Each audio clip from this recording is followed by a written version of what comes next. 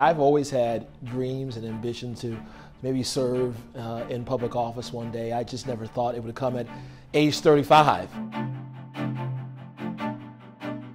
It was James Madison that gave me the foundation to even think about ever having the opportunity of achieving a dream like being a public servant. I want to bring people together because Richmond has had a history of division.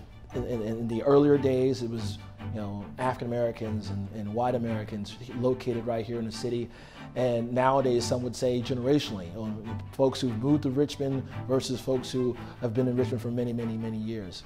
But we all know that we are a stronger city when we're all working together. I tell a lot of young people every single day that you want to have a job where your passion intersects with your skill set.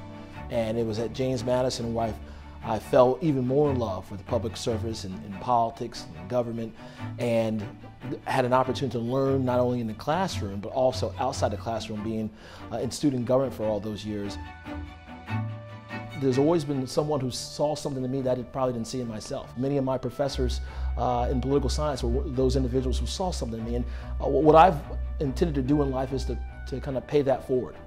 And that's why I love this job, because I get to make such an impact in everyday people's life that if I can change one person's life and they can come back 20 years from now and give that same story that, you know what, this wouldn't have happened if Mayor Stoney wasn't engaged or involved, I mean, that's something to live with right there. That's something to stand by.